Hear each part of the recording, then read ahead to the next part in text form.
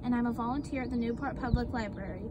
Today I'm going to show you how to make a feather using string or yarn as something to keep you busy while stuck at home.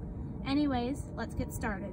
The materials you'll need include a pair of scissors, some string or yarn cut to the same length, a clipboard is optional but it comes in handy, and some liquid starch or a 50-50 water and glue mixture.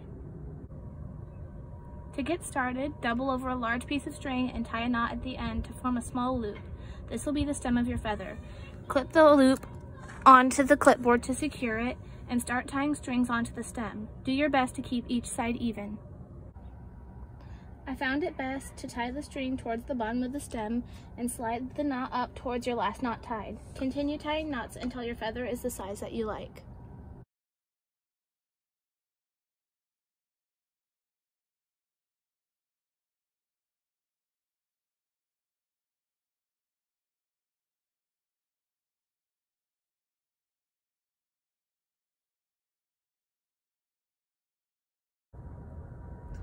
When your feather is the length you want, comb the sides into a feather shape and trim the extra stem off.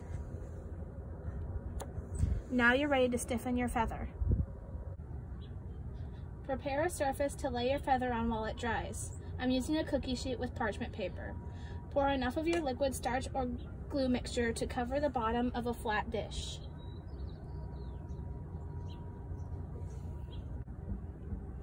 Saturate your feather and gently squeeze the excess out.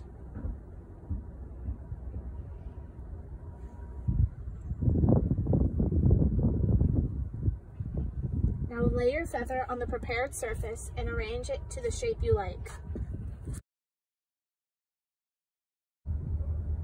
Allow your feather to air dry for a day or until it is completely stiffened and trim the edges to how you like. Here's the finished product. I hope you enjoyed this tutorial. Stay safe and healthy.